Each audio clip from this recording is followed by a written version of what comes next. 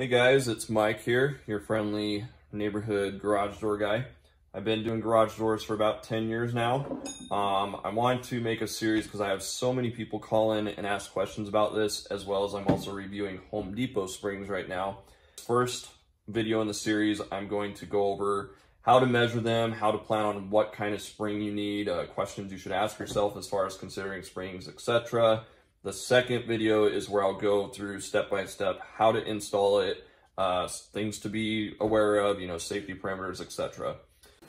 I do strongly recommend you watch both videos thoroughly before trying to do a spring change yourself.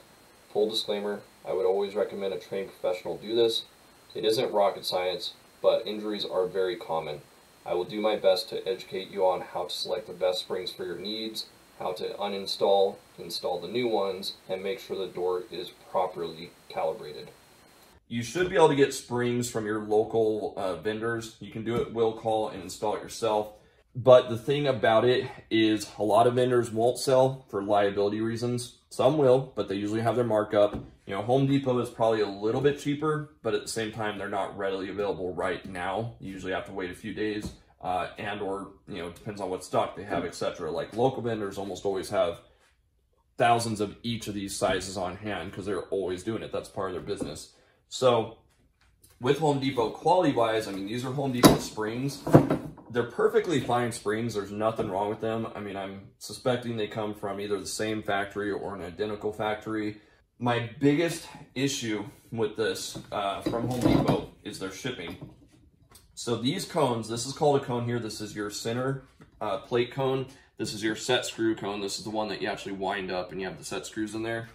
These are very hard yet brittle metal. It's almost kind of like a cast iron or something, but not quite. And in my experience, we see all the times where these things are cracked, these things chip off. They do not bend at all. They either chip or crack, or they are perfectly fine. It's one or the other, no in between.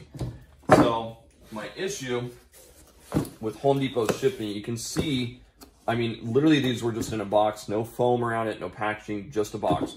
So you can see how it's kind of worn through here and at the bottom here. You can see how this one is completely busted open on both sides. I actually had one set from Home Depot where this was cracked here. You got to consider this is a lot of tension held at this point. You don't want to see cracks anywhere at all. So I hope that they learn, because what I would like them to do is, imagine this is inside the box, so the box is coming like right here type thing. They don't need foam around this at all. This part is solid. You can drop these from 20 feet up. This will be fine. This thing, if you drop it from 3 feet up, it's fine to drop it, but if you ever drop it at an angle and it hits those, that's where it's very prone to breaking it. So I hope that they wisen up, and literally what I would recommend them to do is put just a 1x4 little board in the end of it and on both ends. So up there and then right here at the top as well.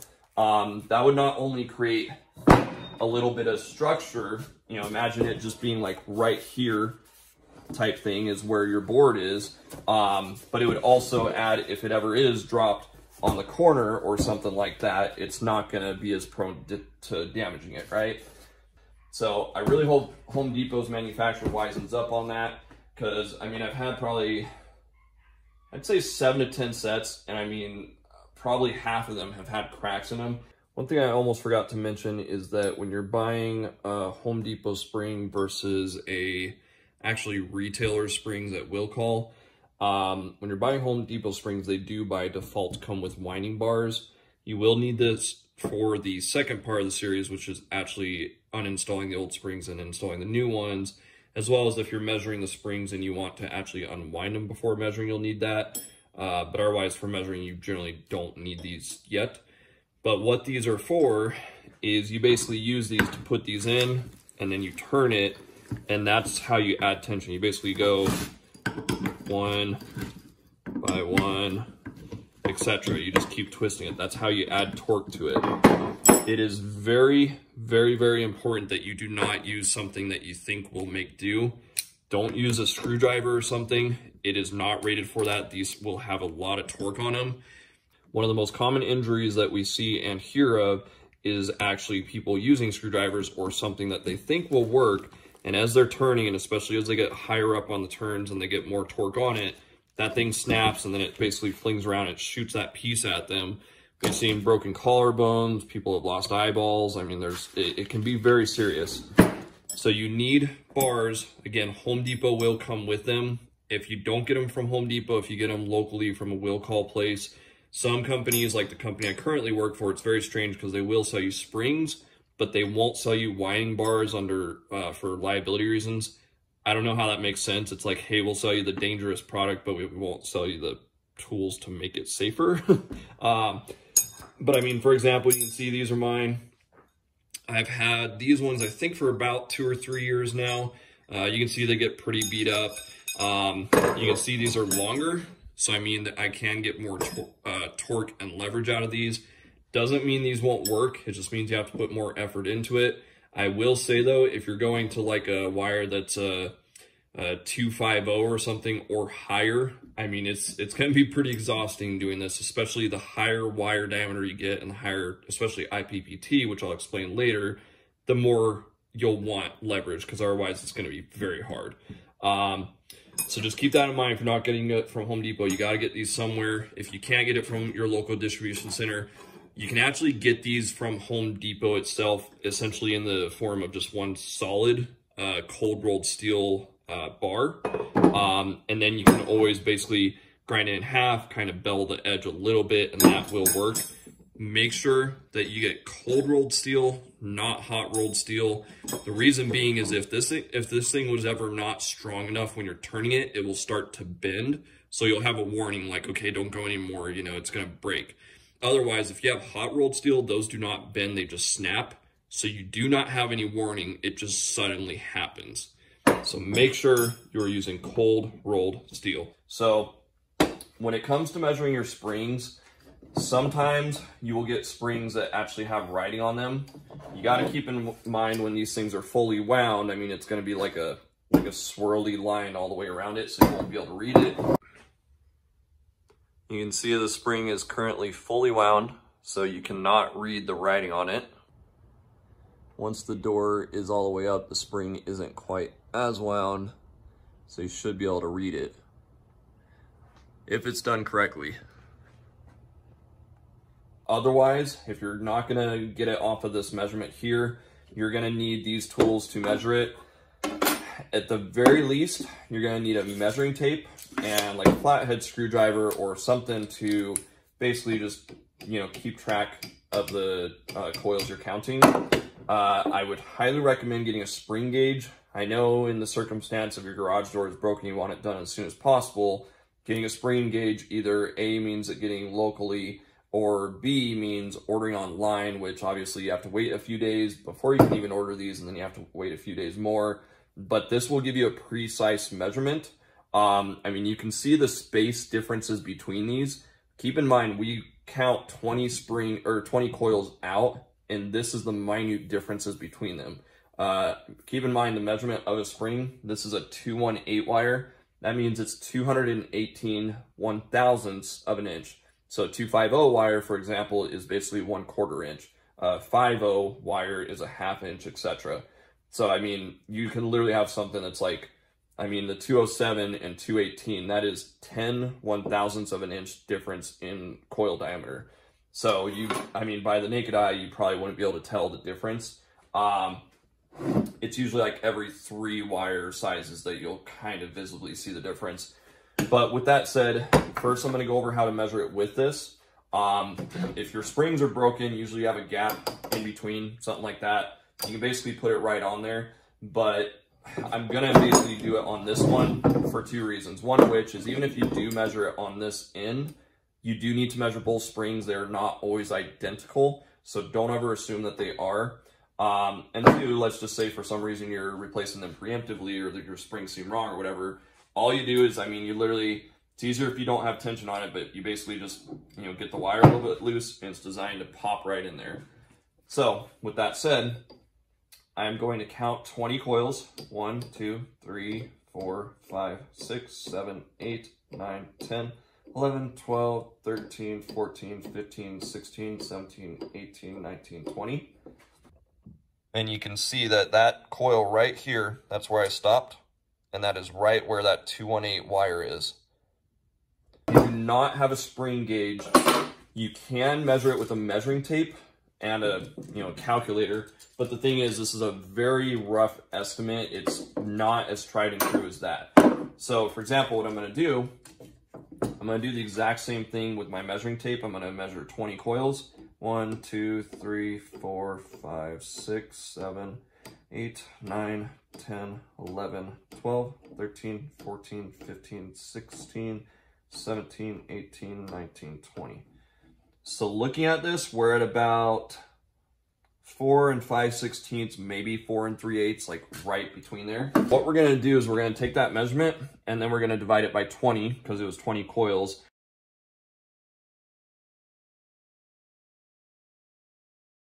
The next measurement you're gonna need is the actual inner diameter.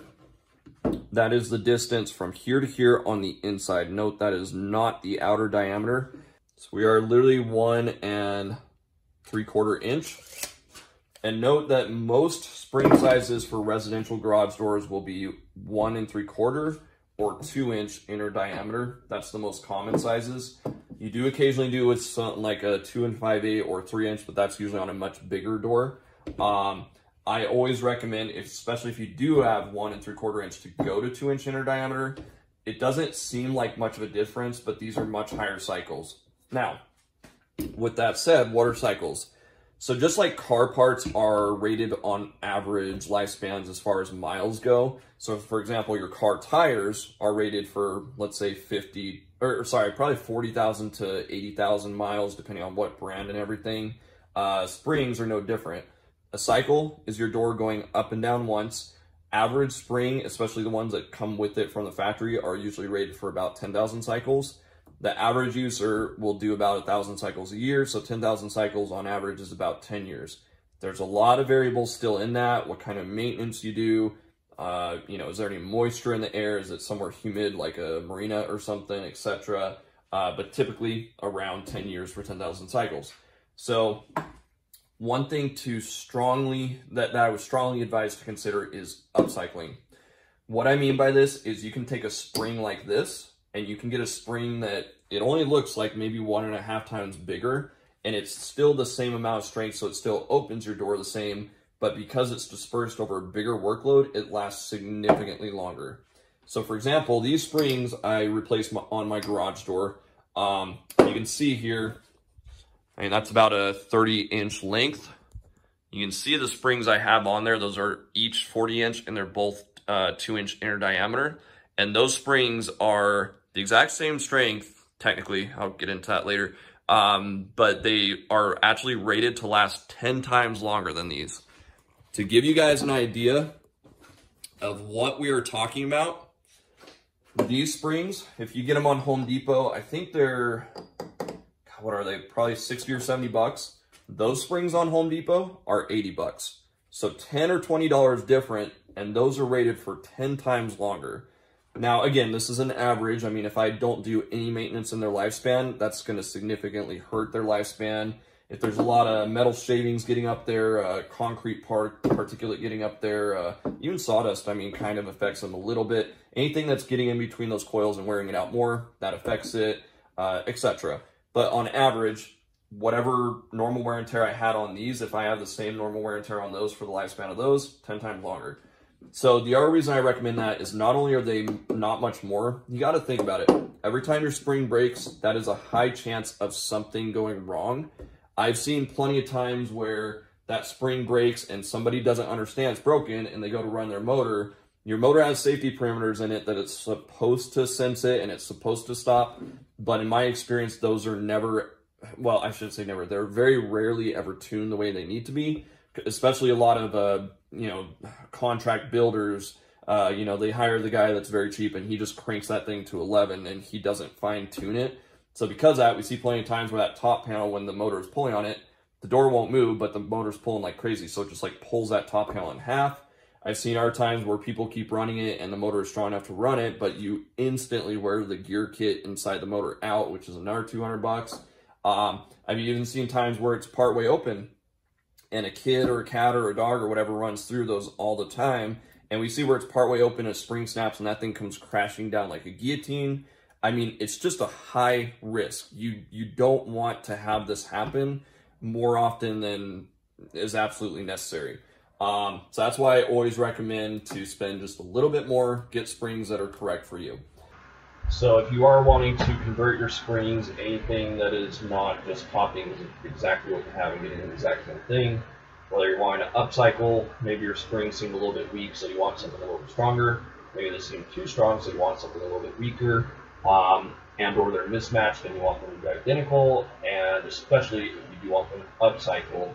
I'm going to show you now how to go through that step by step.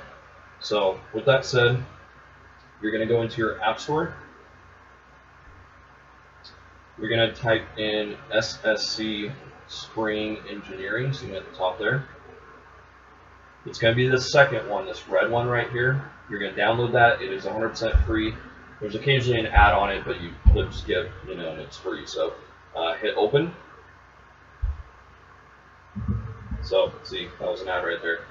What you're going to do is you're going to go to spring conversion. That's top left.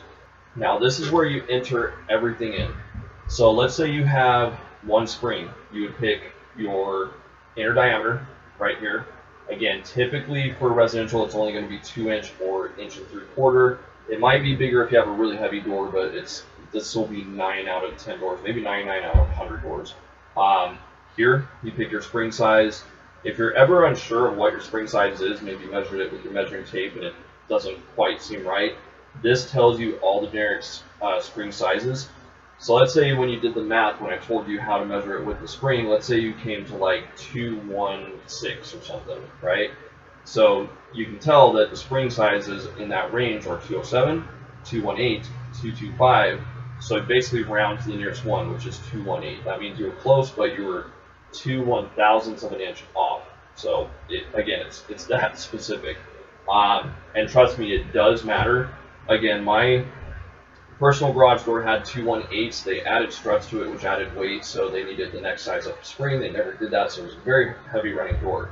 So I calculated it to the same length, but it was a 225, which increased the IPPT by I think about 4 or 5 or something like that. And to be clear, IPPT means pounds per turn. It's how it's engineered, like how much it lifts. That right there took it from a door that probably took 20 to 30 pounds to run it by hand to a door that literally takes like 5 pounds to run by hand. It freaking glides with your pinky. It's so easy. So let's walk through a couple different scenarios. First, let's say your springs are the exact same size. So you're going to click 2 if there is 2 springs, right? 3 if there's 3 springs, which I've never really seen. It's usually 1, 2, or 4. But again, 2 is the most common for a double wide door. Let's say it's 218 like mine was. Let's see. So click 218. We're going to type in the spring length. I think mine was a 31, if I remember correctly. So here you can see it just generated information. The IPPT, that is how much strength it's rated for. The cycles, keep in mind this app is not perfect on cycles. It's always assuming that your generic springs are rated for 10,000 cycles. Again, if you have a Clopay door, they usually give you like 7,000 cycle springs, something like that. So they're kind of cheap like that. So it doesn't necessarily mean, like, even if you calculated those springs, it by default will say 10,000 cycles. So kind of take that with a grain of sand, sorry.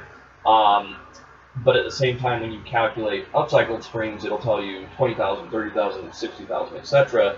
So even though that number is also probably wrong because it's based on what this original spring is, you can kind of gauge like, okay, 10,000 versus 60,000, that means that one will last 6 times longer. If it's 100,000, that means it'll last 10 times longer, etc. Right? So when you have that in there, you can go to your replacement at the bottom. By default, it always says that there's only one. So again, hit 2 of them, and it will calculate. So you can see the exact same thing is matching. Now, if you hit this plus and minus, this will actually take you through what is basically a higher cycle spring. But again, if you watch that IPPT, it stays the same. It's the same amount of lifting force. It's just a bigger spring, which means it'll last longer. You notice how as I'm hitting up, the cycles are also going up substantially. Now, obviously, at a certain point, you're going to get to a spring that's way too big for your door. For example, this spring currently says it's 59 inches. I don't know if you can't really highlight it, but on the spring length it says 59 inches. That is a very long spring. If you go any longer, your spring will be so long. Again, keep in mind it's only connected at the ends, nor in between. So what's going to happen is your coils are actually going to sag in the middle, which that shaft going through, they're going to be sagging against the shaft. So as they're twisting, it's going to be grinding. That'll make a screeching sound. You don't want that for two reasons. One, that is very noisy, and two, that is wear and tear on your spring. So at a certain point, you don't want to go too long. You can always upsize the inner diameter. So again, if we go to spring ID, again on the replacement setup part, you can go to, let's say 2 5/8, because that's usually the next size. Those other sizes are very rare. So now, if we upcycle the springs, at 57,000 cycles, we're rated at 46.5 inches. That's much more doable. You usually don't want a very long spring. But at the same time, you got to keep in mind, your width of the spring, you know, if you're 2 inches versus 2 5/8, you're about that much bigger. At a certain point, you got to keep in mind that door, when it comes up, has to turn and tilt back. So if you had a spring on there that's like 8 inches wide, there's a very high chance that that spring is so big that your door would literally hit it on the way coming up before it ever has a chance to get tilt back. It would just be in the way. It's so big. General rule of thumb, your drums on there, on the very ends of the door, they're 5-inch wide, I believe. So generally you don't want a spring that is wider than those. But at the same time, I mean, if you're dealing with a 5-inch wide spring, you're dealing with something that is super, super high cycles. I mean, you're talking, let's do 4 7/8 and go a couple more inches. Let's say it's a 40-inch. You're talking 179,000 cycles. That is almost 18 times as much lifespan. You don't need that, but you do want something that is probably at least triple, if not more. Again, think about it. If you replaced it in 10 years, triple means probably 30 years. Quadruple probably means 40, etc. Now, going back to the drawing board, let's say that you have mismatched sizes. Again, for Clopay doors, it's very common. So what you're going to do, you're going to hit one size on your spring. You're going to, and ignore the replacement setup for a second. So on here at the very top right, mismatch, you're going to hit yes. So on here, you enter the specs of one spring. So you say 218 by, let's say it's a, I don't know, 27 or something. Now on the next one, this is your next set, or your next spring on there. So let's say that this one is a what does Clopay usually do? It's usually like a 192 by like a 817 or something. Like, it's like usually a tiny spring. So you'll see that the IPPT between that top and bottom one is significantly different. The cycles, again, they are generically assuming that they're rated for 10,000 cycles, but I can tell you for a fact that Clopay does this whether they have one decent sized spring and one tiny spring. That tiny spring is probably rated for like 6,000 cycles, maybe 7. But again, on to the fact, when you go to your replacement setup and you do your 2 springs, we've got to change this back to a 2-inch inner diameter. So when you do your 2 springs, again, it's going to calculate it 23.71 IPPT. So that is the balance between this 25.6 and 21.83. So it auto-calculates what is the average between the two, which essentially how you do it is these 2 spring IPPTs, it is an average you're looking for, because what they do is the lowest and the highest, they add those together and they divide it by 2. That gives you the average. So it doesn't even matter if they're like super low and super high. It's still the average strength that you're doing, right? Now, last scenario I want to go with, we're going to turn mismatch off. We're going to go back to 2 springs on there. Let's say that your spring is, again, it just seems like it has always been super heavy. It needs to be stronger, right? So let's say that you have a 218 by, let's say it's 31, for example. Whatever the IPPT is, so this one's 22.18. If you want a stronger spring, if your spring has been working this far, I would recommend don't go more than 3 IPPT more. So for example, you would want an IPPT that's, say like 25.18 max. If you want a spring that is weaker, again, the alternative, your door seems like it's too strong, like it needs a weaker spring, again, don't go lower than 3 IPPT. Because even 3 IPPT, that's pretty substantial. I mean, on this, that's like literally almost 10% different or something like that. Sorry, I'm bad with math. But that is quite a significant amount of difference. So the way we're going to calculate something different is you're going to play with the spring length. So get a stronger spring, you're going to make it a shorter spring. That means it's stronger. A longer spring will be weaker. So let's try a 30. Again, keeping in mind our IPT is 22.18 right now. So when we do 30, now we're at 22.94. Let's try a 29. Now we're at 23.77. Let's try a 28. Now we're at 24.65, etc. Again, let's go back to the drawing board. Let's go back to 31. If you want a stronger spring, a weaker spring, you up the size. Let's go 32. 21.46. Let's go 33. 20.79. Let's go 34, etc. Once you have determined what spring you want, again, the replacement will auto-calculate what spring works. So again, this 34-inch wire is going to be the exact same thing. Even if they're mismatched, if you have two mismatched springs, essentially you would want to increase, ideally only one of them 3 IPPT, maybe both of them 3 IPPT, because you're still looking at the average between the two. So 6 average divided by 2 is 3. So again, that would work. But again, once you have that, once you have calculated exactly what you have and kind of like what you're looking for, this will give you all the sizes and what they equal, and you can upcycle them from there, you can downcycle them from there, you can change the inner diameter to whatever you want. You can change if you want to do a different coil, although typically you just go wire size and it'll just tell you what you want. You really don't type that in manually, etc. So an experienced technician will use this, or the older generation of technicians, us newer guys, we're kind of spoiled. They will literally have a booklet of this stuff, and it will tell them every single size and then what the IPPT is.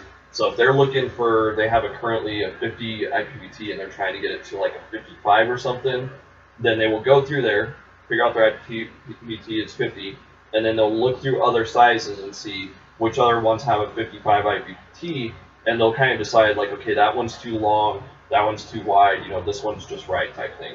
Whereas again, this takes all the guesswork out of it and just does it for you. So again, we're kind of spoiled. Same with like GPS and Google Maps. Back then they had to know their street names pretty well and use maps pretty well. We are luckily very blessed.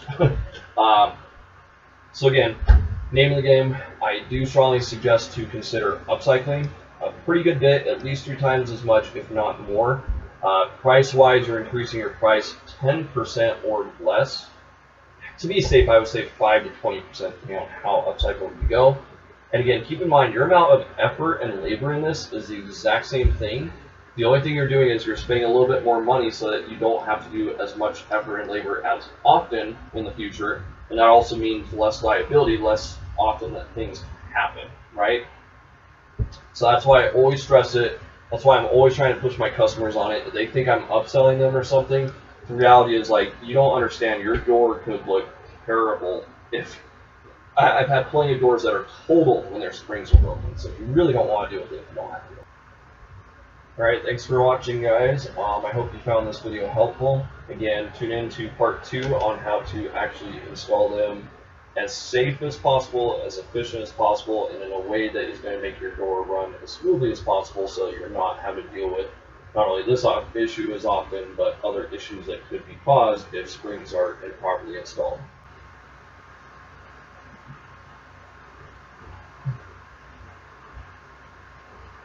All right, we'll see you in the next one.